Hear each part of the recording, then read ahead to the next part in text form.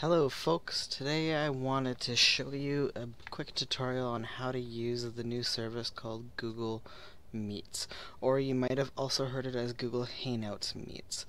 So quick, just to clarify, I want to explain the difference. Google Hangouts was the consumer product released with Google Plus earlier in the decade, closer to 2010. It was a messaging service, and it also had video calling and group chat built in.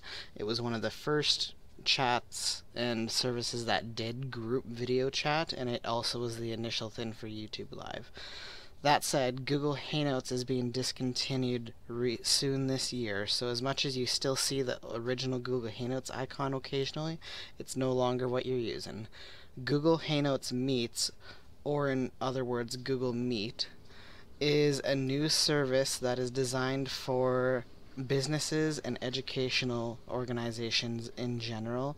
It's for video conferencing still. They essentially took the best of Google Hangouts and upgraded it and combined it together, added a bit of touch similar to services like Zoom, so it's very much a new service and separate. It's video conferencing focused towards business and education. So, as such, let's dive right in. Okay, so to get started, you're going to open up your browser of choice, whether that be Firefox, Google Chrome, or Microsoft Edge. And when you get into your browser, go to Google. And once you're in Google, you're going to go to your 9 dots or your Google app drawer. And in here, you're looking for this icon that is a little quote with a camera in the middle, and it says Meet. Now, just to show you, if you scroll down, this is what the original Hangouts application is. It's a lighter, limier colored green, and it has quotes in the little bubble. You're looking for the one that's more of an evergreen color, and it has a camera in the bubble, and it says Meet. So make sure you're going to Meet here. And you can just click that. And this is what Google Meet looks like. So you have Meet in the top corner, you have your time, your date, a little bit of a artwork in the background, and it says the source in the bottom corner, and then join a meeting in the middle and a couple icons on the top. It's fairly simple, bare bones. So this little graph icon is a troubleshooting page you can go to if you need help. The little bubble with the exclamation is something you might recognize from Classroom. That is your report a problem or make a suggestion bubble. And if you click the settings icon, this is where you're allowed to set up your microphone and your camera. So when you go through this, you're going to go through and pick which microphone you need and which camera you need, and that's how you set it up, just like your audio and video settings in Zoom. Once you're ready, you're just going to go down here and click Join or Start a Meeting. Just to clarify, if it says only Join a Meeting, that means you're using your personal Gmail Google account rather than your educational domain account. So, Google Meet, the way it's set up, anyone can join with any account or without an account, but to create a meeting or start a meeting, you have to be a business user or an educational user with an email that's at their domain. So, with your education account, you're going to click Join or Start a Meeting, and we're going to just go Test Meeting and hit Continue. So this is your nickname. That's also where you can enter your meeting ID if you want to join one. And when you get here, you're going to see a picture where it's showing yourself, and it'll also have the mic, so you can test out before you join, and then you have the options to join or present right away. I would just join. And when you open up the join, it's going to give you this little box where you can see all the information. So you have your meeting pin, you have your dial-in number if someone wants to call from a phone, and you also have your Google Meet link. I find I have trouble with the pins, but the Google Meet link works excellent. So that's a way to do it if you need to join and send it. You can just email that to people. You can also add people by clicking the add button and just type in their emails or just find their names in the list. And you can also add phone numbers to call. So when I close out of that, this is the interface for Google Meet. It is very similar to Zoom with just a couple of UI differences. So bottom corner, if you click the up arrow, it gives you the information and also shows you attachments if there was attachments on the Google Calendar event. You have a toggle for your microphone to go on and off, and you also have a toggle for your camera to go on and off. And you also have a leave call button. There's this closed captioning thing where it's designed to use Google's AI similar to the voice keyboards on Android and iPhone, and it'll record your messages and be able to transcribe them into text for you. It'll also be able to differentiate between two different people, so you'll get a really good conversation recorded in that way if you need closed captioning. Another one is Present Now, and this is actually exactly the same as Zoom, so when you click it, you're going to get a window or an entire screen button. If you click Window, you get the little Chrome dialog to pick which window you want. Or if you click Entire Screen, you'll get to pick which screen you want.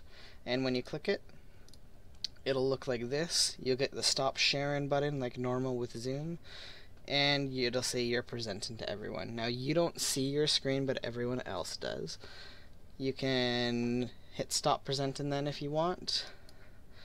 And the nice feature about this is you can actually have multiple people showing screens at once. So everyone else will show up on the right side, and if someone's presenting, their screen will show up under their picture. So you can have two people screen sharing at the same time.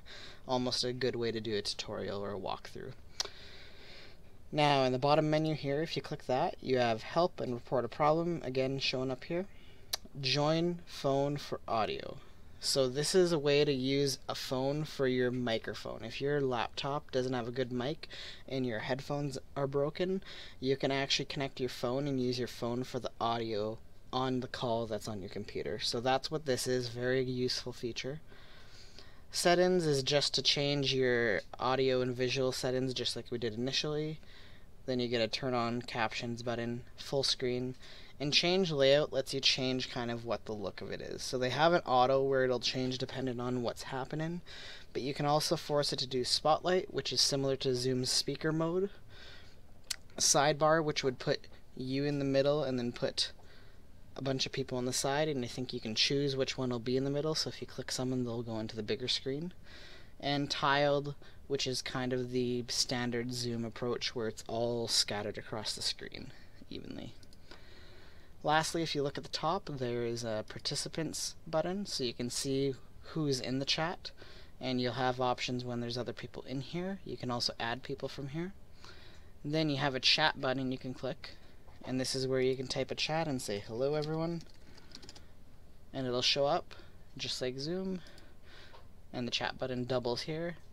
And then you can also pin people, so I believe this is only a host feature, but I haven't had a chance to test it out. But if you click on someone, either you up here or in the list, if you click on someone, you'll give them a pin. I believe this pins them to everyone else's screen as a spotlight, so that's a way to kind of force the presentation or force yourself to stay forward. So if someone uses that feature and figures out it's something different, let me know. I'll be happy to put a comment on here, but that's my understanding of that so far. So that's the basics of Google Meet. And you can just leave like that and return to home screen. Now, it's good to note that there are a very good app for the phones on Android and iPhone that allow you to join Google Meets and also view Google Meets that are scheduled with a calendar. You can also use the web browser on your phone and the web browser here, of course, to join Google Meets and use Google Meets. It's very versatile that way. It's fully web-based. Also, if you go to Classroom, you can create a Classroom Meet, and you can also create Google Meets in calendar events. I'm going to show those in a separate video just for time's sake, but in terms of the basics of using Google Meet, this is what you see here. So it's meet.google.com, or you can go to the 9 dots in the corner, or you can use the web app for your phone if you download it from the App Store or the Play Store. So I hope this helps get you started testing out Google Meet. Play around, let me know features you find, let me know any questions you have or anything you want me to cover. If you want to see more, just subscribe. I'm adding them to my playlist as we go this week, as I wanted to help teachers who are having trouble or needing tutorials for this stuff. So let me know how it works, and happy teaching.